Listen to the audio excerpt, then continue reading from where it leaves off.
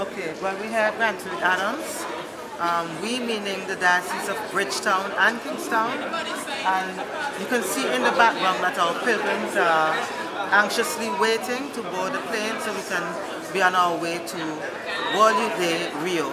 We really are looking forward to our missionary week in Sao Paulo with our brothers and sisters there to see how they live their faith and to share with that. You know, so we are quite excited to be with the families who are going to be hosting us and to meeting each other every day to say Mass, the works of mercy, and to really share in the spirit of Holy Week.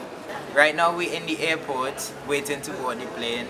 You're feeling a bit anxious at the moment, not knowing what really to expect, but as of right now my mind is open to everything. We're really excited and overjoyed.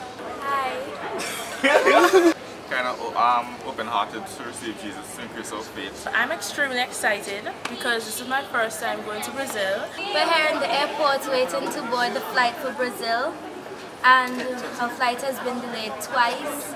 But being a pilgrim for Brazil, we have to go through a lot of stuff like suffering, having hope, faith, patience, and this is just another way of testing our faith and hope. Well, I wanted to have the experience of being a pilgrim because I'm not really sure what it would be like to be going to church on a regular basis. Although we're really tired, we're waiting and we're really excited for Brazil. We can't wait to get there.